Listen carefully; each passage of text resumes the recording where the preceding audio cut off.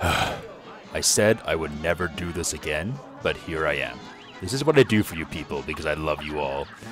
Grim Matchstick is my mortal enemy in this game because I have died literally over 2,000 times against this motherfucker.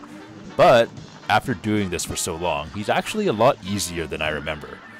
The key thing here is you want to get all 3 parries before this first phase ends. You know that feeling you get when you realize you left your wallet on the bus or you forget to buy a Valentine's Day present for your girlfriend and you feel like garbage? That's the feeling you get when you beat this boss and you realize you missed 1 parry and you can't get an S rank. You don't want that feeling. The other thing you want to be sure about is you want to make sure you use your super before this phase ends. Try to do it right before he's about to start the second phase to make that second phase shorter, because the second phase is dog shit.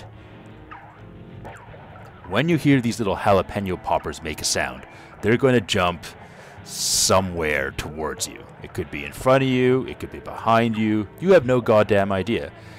It's really tough to get used to this, but what you need to do is, as soon as you hear that sound they make, that little laughing sound, is you jump as far away from your original position as you can, and you pray that you don't get hit. It's unfair, it's stupid, it's random, let's move on.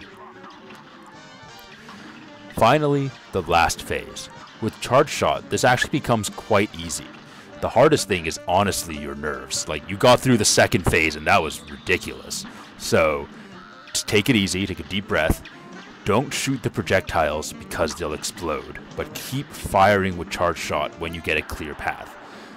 Try and stay near the top of the level as well, because when he shoots his flamethrower, it's much easier to dodge up top. It's very hard to have your mobility when you're underneath it.